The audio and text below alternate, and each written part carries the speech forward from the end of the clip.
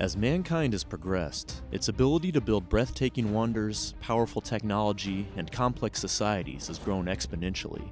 But despite that progress, human fallibility remains ever present, and with great strides in technological and societal development have come the potential for ever more spectacular calamities.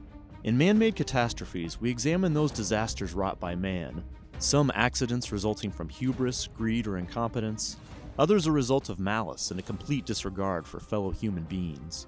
No man-made catastrophe happens in a vacuum. They're a result of slow building and complex economic, political, social, cultural, and psychological phenomena that converge in a perfect storm to bring suffering and death on a massive scale. In this series, we'll untangle those complexities through dramatic storytelling that uses archival footage and extensive research.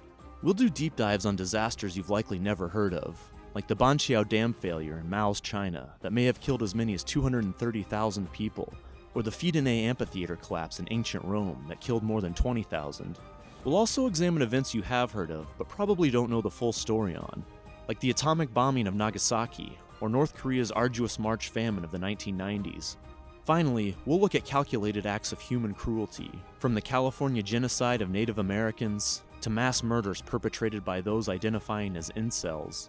Whether it's collapses, fires, riots, stampedes, crashes, explosions, famines, massacres, war crimes, or genocide, every man-made calamity has lessons we can learn from, both about the human follies that enabled them, as well as how they can be prevented from ever happening again. So check out our website at manmadecatastrophes.com for our full archive, show notes, transcripts, and other resources, and subscribe to Man-Made Catastrophes on Apple, Spotify, or wherever you listen to podcasts.